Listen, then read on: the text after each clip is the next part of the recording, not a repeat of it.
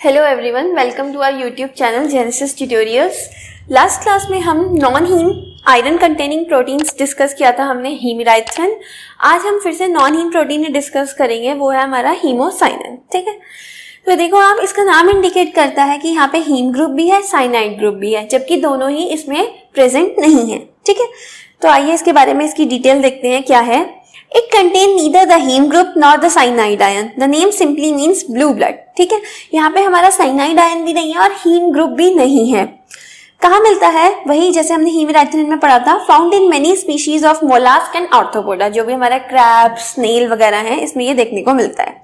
It is a copper containing protein. ये बात important है कि इसमें मेटल आयन कौन सा है? कॉपर है। ठीक है, विच serves as a O2 career. ये ऑक्सीजन ट्रांसपोर्ट करने का काम करता है और इसमें मेटल आयन कौन सा है? कॉपर है। ठीक है, इसके स्ट्रक्चर पर अभी आते हैं। पहले आप ये देखिए, number of units are very large, मतलब ये ओलिगोमेरिक है। ठीक है, इसमें जो नंबर ऑफ यूनिट्स है ये बहुत लार्ज है, ओलिगोमेरिक है। कॉपर कंटेनिंग प्रोटीन है, ये आपको पता ही चल गया है। ठीक है, अब इसके स्ट्रक्चर पर आते हैं। देखिए आप, इसकी जो एक यूनिट है, ये जो एक हमारी यूनिट है इसकी, इसमें कितने हैं? ये इसकी डिऑक्सी फॉर्म है, ये ऑक्सी फॉर्म है। आप देखिए यहाँ पे कितने मेटल है हमारे पर एक्टिव साइट? 2 कॉपर है पर एक्टिव साइट। ठीक है, और ये कॉपर कितना कोऑर्डिनेटेड है? 3 कोऑर्डिनेटेड है बाय 3 हिस्टिडीन रेजिड्यूज। ठीक है, हिस्टिडीन का जो इमिडाजोल रिंग होता है उसके नाइट्रोजन से ये जुड़ा हुआ है। तो यहाँ पे डीऑक्सी फॉर्म में कितने कॉपर है हमारे? 2 कॉपर है पर एक्टिव साइट। दोनों कॉपर की ऑक्सीडेशन स्टेट कितनी है? +1। और कॉपर +1, आपको पता है कॉपर +1 कौन सा सिस्टम होता है हमारा? 3D10 system. मतलब जो हमारा d ऑर्बिटल्स हैं, जो हमारा d वाला सबशेल है, वो क्या है? कंप्लीटली फिल है। ठीक है, तो हमारे यहाँ पे 2 कॉपर हैं, दोनों ही +1 ऑक्सीडेशन स्टेट में है, और कौन सा सिस्टम हो जाएगा हमारा? 3D10 system. अभी कैसा है ये? जब ऑक्सीजन बाइंड नहीं करी है, ये 3 कोऑर्डिनेट है। ठीक है, और इसकी जो कोऑर्डिनेशन साइट्स हैं वो किससे फुलफिल हो रखी हैं? हिस्टिडीन अमीनो एसिड से फुलफिल हो रखी हैं। जब ऑक्सीजन इस पे बाइंड करता है तो ऑक्सीजन पर ऑक्साइड की फॉर्म में बाइंड करता है। ये ब्रिजिंग में चला गया ऑक्सीजन, दोनों कॉपर के साथ जुड़ा हुआ है, और किस फॉर्म में? पर ऑक्साइड फॉर्म में। तो यहाँ पर अब क्या क्या चेंजेस आए ऑक्सीजन से जुड़ने पर, आइए वो देखते हैं। पहली बात, यहाँ पर कॉपर का क्या हो गया है? ऑक्सीडेशन हो गया है। ठीक है, दोनों कॉपर की ऑक्सीडेशन स्टेट में कितना चेंज आ गया है? 1 का चेंज आ गया है इंडिविजुअली। मतलब यहाँ पे कॉपर +1 था, यहाँ पर आपका कॉपर +2 हो चुका है। दोनों कॉपर ऑक्सीडाइज हो चुके हैं। ठीक है, और जो ऑक्सीजन था हमारा वो किस मैनर में जुड़ता है? यहाँ पे पर ऑक्साइड की फॉर्म में जुड़ता है। ये बात बहुत इंपॉर्टेंट है। हीमेराइथ्रिन में भी पर ऑक्साइड फॉर्म में जुड़ता है, हीमोसाइनिन में भी पर ऑक्साइड फॉर्म में जुड़ता है। जबकि हमने देखा था मायोग्लोबिन और हीमोग्लोबिन में ऑक्सीजन सुपर ऑक्साइड की फॉर्म में बाइंड करता है। ठीक है, और क्या क्या चेंजेस आए? पहले यहाँ पर जो कॉपर की डिस्टेंस थी वो 460 पिकोमीटर थी, और अब ब्रिजिंग होने से जब O2 एज अ यहाँ पे ब्रिज की तरह काम कर रहा है, तो जो बॉन्ड डिस्टेंस है वो कितनी हो गई है? वो कम हो गई है, 360 पिकोमीटर। ठीक है, तो कॉपर यहाँ पे +1 ऑक्सीडेशन स्टेट में था, यहाँ पे दोनों कॉपर की ऑक्सीडेशन स्टेट कितनी हो गई है? +2 हो गई है। D10 सिस्टम था यहाँ पे, 3D10 system, d orbitals completely filled है यहाँ पे। ठीक है, ये कैसा सिस्टम है यहाँ पे? डायामैग्नेटिक। ये कैसा है यहाँ पे? डायामैग्नेटिक है। ठीक है, और कैसा है ये? कलरलेस। ये दोनों बातें आप ध्यान रखिए। डीऑक्सी फॉर्म जो है वो डायामैग्नेटिक है, और कैसा सिस्टम है ये? कलरलेस सिस्टम है। ठीक है, ऑक्सी फॉर्म में क्या है? ऑक्सी फॉर्म में ये कलर्ड है, और कलर कौन सा है? Blue colour, due to LMCT। LMCT होता है हमारा ligand to metal charge transfer की वजह से यहाँ पे कौन सा कलर आता है? Blue colour.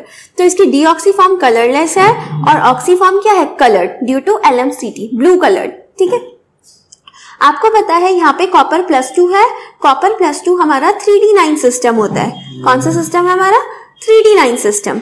तो d ऑर्बिटल जो हमारा d वाला सबशेल है, अगर आप उसमें 9 इलेक्ट्रॉन्स भरोगे, ये जो 9 इलेक्ट्रॉन्स हैं, तो यहाँ पे एक अनपेयर्ड इलेक्ट्रॉन रह जाता है हमारा। ठीक है, ऐसे ही दूसरा कॉपर +2 है, उसके पास भी क्या है? एक अनपेयर्ड इलेक्ट्रॉन बचता है हमारा यहाँ पे। तो यहाँ पे क्या होता है? दोनों कॉपर के पास क्या है? 1 अनपेयर्ड इलेक्ट्रॉन है। तो यहाँ पे हमारा एंटी फेरोमैग्नेटिक कपलिंग के कारण भी ये वाला कॉम्प्लेक्स भी क्या हो जाता है हमारा? डायामैग्नेटिक। तो आप याद रखिए कि जो हीमोसाइनिन की डीऑक्सी फॉर्म है और जो ऑक्सी फॉर्म है वो दोनों कैसी हैं, डायामैग्नेटिक। सिमिलरली अगर आप रिकॉल करोगे लास्ट क्लास में हमने क्या पढ़ा था कि जो हमारी हीमिराइथ्रिन की डीऑक्सी और ऑक्सी फॉर्म थी वो भी दोनों कैसी थी, डायामैग्नेटिक थी। हीमोसाइनिन की भी डीऑक्सी और ऑक्सी फॉर्म कैसी है, डायामैग्नेटिक है। जबकि हीमोग्लोबिन मायोग्लोबिन में डीऑक्सी फॉर्म पैरामैग्नेटिक थी और ऑक्सी फॉर्म क्या थी हमारी, डायामैग्नेटिक। आगे बढ़ते हैं। O2 unit is bound in a bridging mode. O2 unit is bound in a bridging mode with an oxygen-oxygen bond length of 140 picometer. Typical that is found in peroxide complex. तो इस data से भी हमें पता चलता है कि जो ऑक्सीजन बाइंड कर रहा है यहाँ पे वो किस फॉर्म में कर रहा है, पेरोक्साइड फॉर्म में बाइंड कर रहा है, जिसको हम ऐसे दिखा सकते हैं। कॉपर सेकेंड, ये हमारा ऑक्सीजन पेरोक्साइड के फॉर्म में बाइंड कर रहा है और ये नेक्स्ट हमारा कॉपर सेकेंड है। मतलब दोनों कॉपर ने यहाँ पर एक एक इलेक्ट्रॉन दिया, ऑक्सीडाइज हो गए और ये किस फॉर्म में हो गया है, पेरोक्साइड फॉर्म में। That is electron transfer accompanies O2 binding. O2 की बाइंडिंग हो रही है और कॉपर से एक एक इलेक्ट्रॉन भी क्या हो रहा है, ट्रांसफर हो रहा है। आपको पता है यहाँ पे पेरोक्साइड फॉर्म में जुड़ रहा है, तो स्ट्रेचिंग फ्रीक्वेंसी की बात करेंगे। यहाँ पे जो स्ट्रेचिंग फ्रीक्वेंसी मिलती है वो कितनी मिलती है हमें, 750 सेंटीमीटर इनवर्स मिलती है, ठीक है। जबकि हमने क्या देखा था, सुपर ऑक्साइड में अराउंड 1100 के अराउंड थी और पेरोक्साइड में कितनी है, अराउंड 750 के अराउंड है।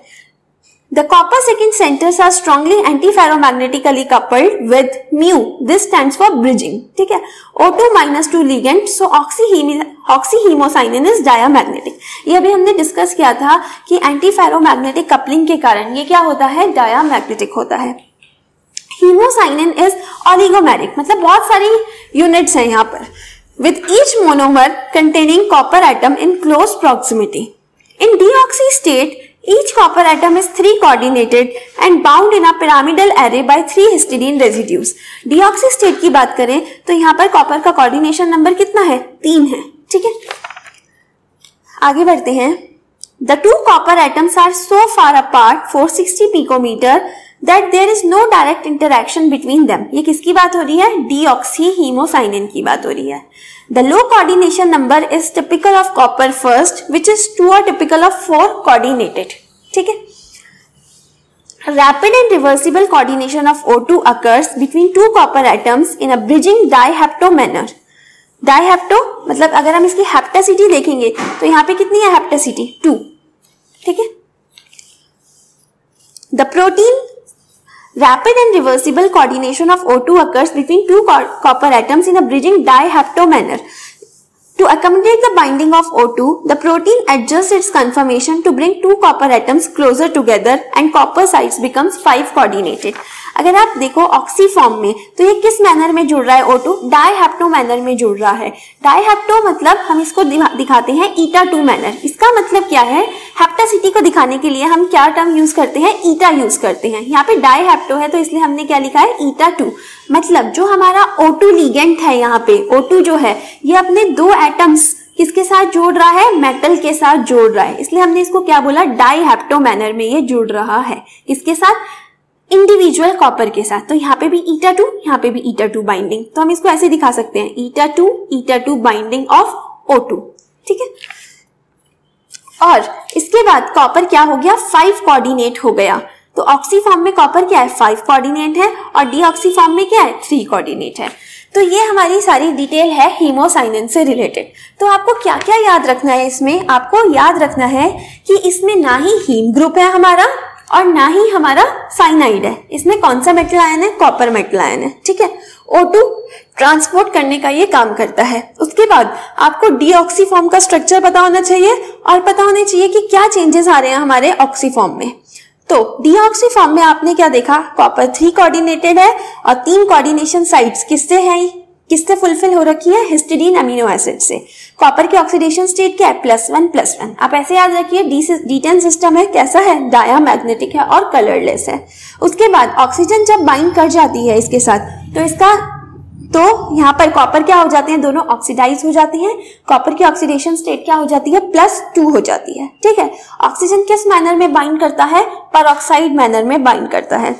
और यहाँ पर कैसा ये क्या हो जाता है, कॉम्प्लेक्स कलर्ड हो जाता है ड्यू टू LMCT की वजह से, ठीक है। ऑक्सीजन पेरोक्साइड फॉर्म में बाइंड कर रहा है तो आपको स्ट्रेचिंग फ्रीक्वेंसी याद होनी चाहिए। और क्या देखा हमने इसमें, यहाँ पे ये स्ट्रेचिंग फ्रीक्वेंसी है, ये आप ध्यान रखिए। जो इसकी ऑक्सी फॉर्म है, ऑक्सी फॉर्म भी डायमैग्नेटिक है due to anti ferromagnetic coupling. ठीक है, अब हम इससे रिलेटेड क्वेश्चंस देखते हैं जो कि नेट और गेट में आए हैं। पहला क्वेश्चन है हमारा, the total number of metal ions and the number of coordinated imidazole unit of histidine in the active site of oxy-Haemocyanin respectively are। देखो, पहली बात तो आपको पता चल गया oxy-Haemocyanin की बात हो रही है, उसकी एक्टिव साइट की बात हो रही है। क्या पूछा है? Total number of metal ions. Metal कौन सा है? कॉपर। तो कॉपर है मेटल आयन, तो बी और डी ऑप्शन तो हमारे ऐसे ही नेग्लेक्ट हो जाएंगे। ठीक है, ऑक्सी फॉर्म की बात हो रही है, तो ऑक्सी फॉर्म में आपको पता है कॉपर की ऑक्सीडेशन स्टेट कौन सी होती है? +2 होती है। कॉपर की ऑक्सीडेशन स्टेट क्या है? +2। तो कौन सा ऑप्शन हो जाएगा? A option. क्वेश्चन में क्या पूछा था देखो आपसे, the total number of metal ions and the number of coordinated imidazole unit of histidine in the active site of oxy-Haemocyanin। ये हमारा एक्टिव साइट है, ये हमारा oxy-Haemocyanin है। ठीक है, ऑक्सी फॉर्म है, तो यहाँ पे आप देखिए 2 कॉपर है, दोनों की ऑक्सीडेशन स्टेट कितनी है? +2 कितनी हिस्टिडीन यूनिट्स है हमारी? 6। तो कौन सा ऑप्शन हो जाएगा? A option. ठीक है, नेक्स्ट क्वेश्चन पर आते हैं। deoxy-Haemocyanin इज, देखो क्लियरली मेंशन किया है, deoxy-Haemocyanin इज ऑप्शन क्या है? Haem protein and paramagnetic. Wrong, non haem protein है ये। Colourless and diamagnetic, colourless and diamagnetic, हाँ जी ये तो सही ऑप्शन है, कलरलेस है और डायामैग्नेटिक है। O2 ट्रांसपोर्टर एंड पैरामैग्नेटिक, ये सही होता अगर यहाँ पे डायामैग्नेटिक होता, क्योंकि आपको पता है deoxy-Haemocyanin 3d10 सिस्टम है, कॉपर +1 3d10 सिस्टम, तो ये कैसा है हमारा? डायामैग्नेटिक। ये ऑप्शन गलत हो जाएगा। ब्लू कलर्ड एंड डायामैग्नेटिक सही होता अगर ये कलरलेस होता, तो कौन सा ऑप्शन हो जाएगा हमारा? B option. ठीक है, नेक्स्ट क्वेश्चन पर आते हैं। Consider the following statements for deoxy-Haemyrythrin and deoxy-Haemocyanin। ये यहाँ पे hemerythrin की भी बात हो रही है और Haemocyanin की भी बात हो रही है। दोनों की फॉर्म कैसी है? deoxy। They are involved in O2 transport in biological system। हाँ जी ठीक है, लेकिन अभी हम और ऑप्शंस भी देखते हैं। ठीक है, They contain 2 metal ions in their active site। क्या ये बात सही है? हाँ सही है। hemerythrin में हमारे 2 Fe आयरन है, ठीक है, 2 Fe+2 है, और Haemocyanin में हमारे 2 कॉपर +1 है। तो they contain 2 metal ions in their active site. True, B option क्या है? सही है। Active site metal centres are bridged bye amino acid residues, ये बात सही है सिर्फ Haemyrythrin के लिए। Haemocyanin में active site metal centres are bridged bye amino acid residues ऐसा नहीं है। ठीक है, वहां पे इंडिविजुअल कॉपर के साथ अमीनो एसिड जुड़े हुए हैं। Next, they prefer to bind only 1 O2 पर एक्टिव साइट। हाँ जी, हमने कल देखा था Haemyrythrin में भी ओवरऑल हमारा 1 ऑक्सीजन जुड़ता है एक्टिव साइट पर, और Haemocyanin में भी हमारा 1 ऑक्सीजन जुड़ता है। तो डी ऑप्शन भी कैसा है? करेक्ट है। ठीक है, तो इसका कौन सा ऑप्शन हो जाएगा हमारे पास? A option. यहाँ पे क्या क्या है? They are involve in O2 transport in biological system. True है। ठीक है, तो हमारा कौन सा ऑप्शन हो जाएगा? A option. नेक्स्ट क्वेश्चन पर आते हैं, question number 4। Consider the following statements for the oxygenation of Haemocyanin। Haemocyanin में ऑक्सीजन ऐड हो रही है। Oxidation state of both copper atom changes by 2। देखिए अब आपको ये स्टेटमेंट ध्यान से पढ़ना है। Oxidation state of both copper atom changes by 1। Both की बात हो रही है ना, दोनों की ऑक्सीडेशन स्टेट में कितने कितने का चेंज आता है? 1 का। ओवरऑल तो 2 का आता है, लेकिन यहाँ पे क्या बोला है? Oxidation state of both copper atom changes by 1 होता तो सही होता। यहाँ पे क्या लिखा है? Changes by 2।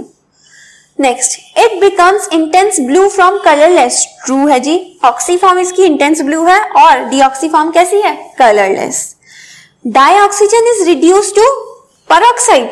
ट्रू, हमने देखा है परऑक्साइड मैनर में जुड़ता है। ठीक है, the mu eta2 mu stands for bridging, और ईटा क्या है? हेप्टासिटी बता रहा है। Bonds are form between each oxygen and copper atoms. True, ये हमने इसके स्ट्रक्चर से देखा था अभी कि ये डाइहेप्टो मैनर में जुड़ता है।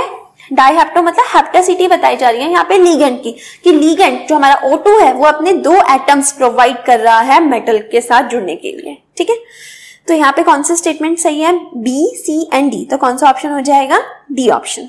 ठीक है, नेक्स्ट क्वेश्चन पे आते हैं। The O2 coordinated to the metal ion center and oxy-Myoglobin and oxy-Haemocyanin exist respectively as। यहाँ पे क्या बोला है? ऑक्सीजन का कोऑर्डिनेशन कैसे होता है मायोग्लोबिन और हीमोसाइनिन में? आपको पता है मायोग्लोबिन में सुपर ऑक्साइड की फॉर्म में जुड़ना है और हीमोसाइनिन में पर ऑक्साइड की फॉर्म में जुड़ता है, तो ऐसा कौन सा ऑप्शन है? A option. ठीक है, लास्ट क्वेश्चन पे आते हैं। ये आपका आया है CSIR दिसंबर 2018 पार्ट C, 4 मार्क्स का क्वेश्चन है। देखो आप वही बातें हैं, स्ट्रेचिंग फ्रीक्वेंसी से रिलेटेड ही है। ये आपका मेटालोप्रोटीन है, ऑक्सी-मायोग्लोबिन, ऑक्सी-हीमोसाइनिन और ऑक्सी-हेमिराइथ्रिन। Species coordinated to metal centre, ये दे रखी है हमें, और रेजोनेंस रमन स्ट्रेचिंग फ्रीक्वेंसी दे रखी है। तो पहले हम इसको और इसको मैच करते हैं। ऑक्सी-मायोग्लोबिन में ऑक्सीजन सुपर ऑक्साइड की फॉर्म में जुड़ता है, तो ए के साथ कौन मैच करेगा? ए के साथ ये थर्ड है जी। ठीक है, थर्ड ऑप्शन मैच करेगा। ऑक्सी-हीमोसाइनिन में कैसे जुड़ता है? ये डाइहेप्टो मैनर में पेरोक्साइड में, और कल आपने देखा था ऑक्सी-हेमिराइथ्रिन में कैसे जुड़ता है? HO2 माइनस की फॉर्म में जुड़ता है। तो ये बातें आपको क्लियर है, तो इससे आप देखिए ए का थर्ड ऑप्शन, बी का फर्स्ट एंड सी का क्या है? सेकंड। ए थर्ड, बी फर्स्ट, सी सेकंड, ऐसे तो हमारे 2 ऑप्शन मैच कर रहे हैं, एक तो ए वाला मैच कर रहा है और एक सी वाला मैच कर रहा है। अब आते हैं स्ट्रेचिंग फ्रीक्वेंसी पर। अब हमें इन दोनों ऑप्शन में से सही ऑप्शन पर पहुंचना है, तो इसका मतलब हमें स्ट्रेचिंग फ्रीक्वेंसी का भी आइडिया होना चाहिए। आपको पता है 1100 के अराउंड है, ये किसकी होती है? सुपर ऑक्साइड की, और यहाँ पे मायोग्लोबिन दे रखा है, तो ए के साथ हम क्या ऑप्शन मैच करेंगे? जेड। ए के साथ क्या किसका मैच करेंगे? जेड। तो इसका मतलब हमारा कौन सा ऑप्शन करेक्ट हो जाएगा? ए। अभी आपने देखा था हीमोसाइनिन में स्ट्रेचिंग फ्रीक्वेंसी कम थी, किसके कंपैरिजन में? हेमिराइथ्रिन के कंपैरिजन में क्या थी? कम थी। तो बी का क्या हो जाएगा हमारा? वाई, और सी का क्या हो जाएगा हमारा? एक्स वाला ऑप्शन। ठीक है, तो ये हीमोसाइनिन के बारे में हमने डिस्कस किया और उससे रिलेटेड ये क्वेश्चंस थे। तो इसमें यही डिटेल आपको पता होनी चाहिए कि डीऑक्सी फॉर्म का स्ट्रक्चर क्या है, ऑक्सी फॉर्म का स्ट्रक्चर क्या है, क्या क्या चेंजेस हो रहे हैं डीऑक्सी से ऑक्सी फॉर्म में जाने के लिए, किस फॉर्म में O2 बाइंड करता है, यही सारी बातें आपको पता होनी चाहिए। ठीक है, और आपको इसका स्ट्रेचिंग फ्रीक्वेंसी और ये सारी बातों का भी ध्यान रखना है। ठीक है, so this was all about haemocyanin. Thank you.